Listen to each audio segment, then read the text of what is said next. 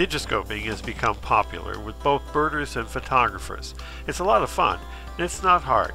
In this video, I'm going to show you how to set up your Zeiss camera adapter.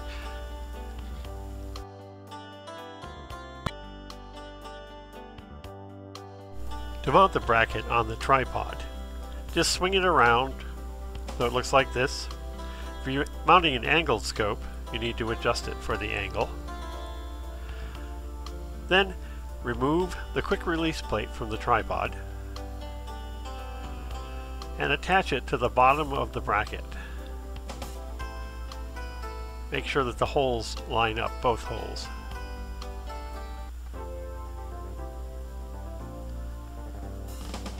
Screw it in, not quite tight because you're going to want to adjust it a little bit.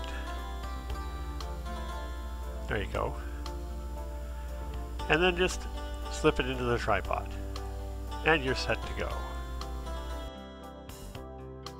You'll mount the adapter on the tripod itself, and then you're going to mount the scope on the adapter. As you do, make sure that the eyepiece is lined up with the adapter bracket. Wiggle it, get it lined up nice. This is how it should look. If it doesn't look like this, with the arm pointed down and the platform facing rear, then you may have to reassemble it. The instructions are at www.zbirding.info.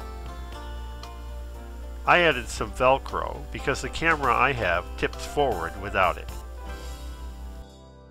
Adjust the camera behind the eyepiece in 3 directions. It moves up and down, it moves sideways on the platform itself, and the whole platform moves in and out behind the eyepiece to get it the right distance.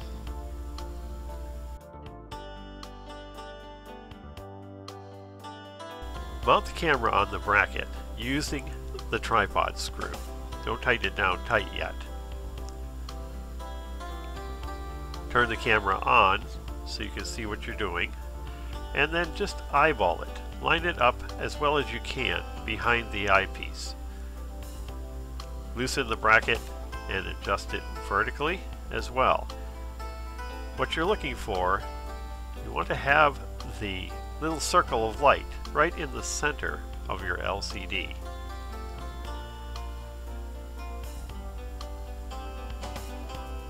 Once you have it, then it's just a matter of setting the sweet spot.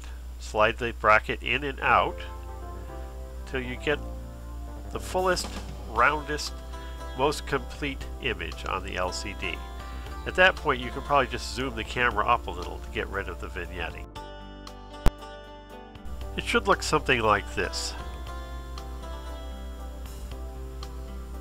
Finally, loosen the set screw and move it down against the bracket arm. That way, when you need to move the camera out in order to swing it to the side, you'll be able to reposition it quickly and easily. Swing it out, swing it right back in, drop it down, and you're ready to take your picture. That's all there is to it. You're ready to go now, ready to have fun digiscoping.